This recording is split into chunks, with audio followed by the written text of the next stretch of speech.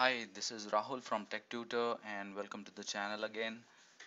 In today's tutorial, we are going to see how to create groups specifically for Agile projects and how to give permissions to those groups.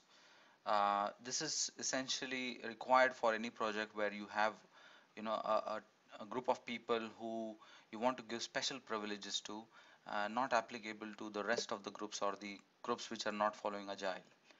So for this, you will require admin privileges, and once you have those, as you all know, under the on the right hand side, you will see administration. Once you click here, under user management, you will see groups. Okay, and under groups, the first thing that we're going to do today is just create a new group, and I'm just going to call it as test agile group. Let's add this group.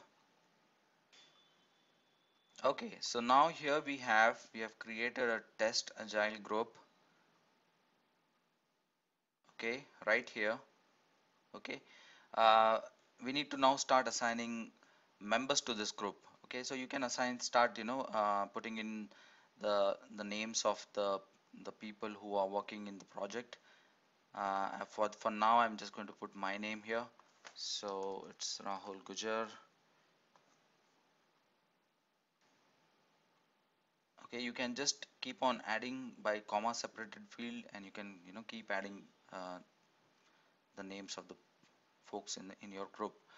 Okay, so now I have a group and I have a member now in this group. The second thing is now starting with the permissions. So we need to go and click on systems, the systems tab on the top.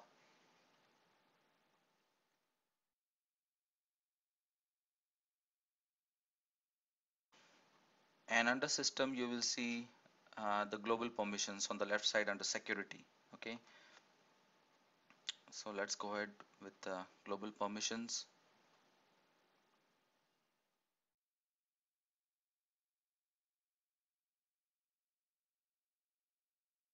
And now under global permissions, these are all the global permissions like for Jira administrators, Jira users, and all such things.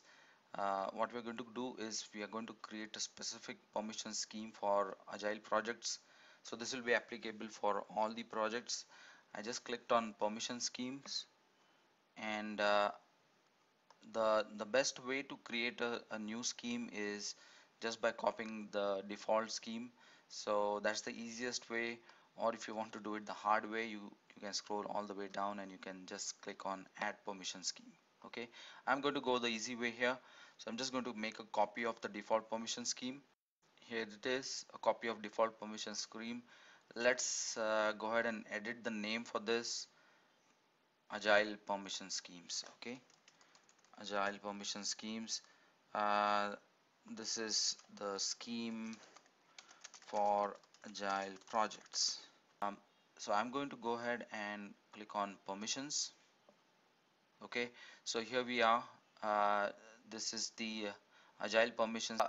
Let's say that you want to grant a particular scheme, grant a particular permission to a particular person. So click on grant permission. And okay, so under the you need to now see what permissions you want to grant, and let's say for now that you want to uh, give a permission where the folks in the group can delete issues. Okay, let's just say, for example, you can go and do the same for any permission that you want for your group. Okay, so I'm just going to select a group. So here you can see that you can give this permission for a reporter, for a particular group, for a single user if you want to grant a particular permission out of one of these. Okay, you can do that. The project lead is, I mean, by default, as you would have all seen that when you create an agile project in this tool, you assign a project lead, so you can grant certain permissions there as well, or you can also grant it to assignees.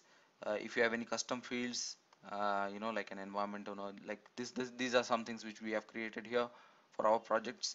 So you can do all such things. So for now, for today's tutorial, I'm going to give it to the group, and it's the test agile group that we just created.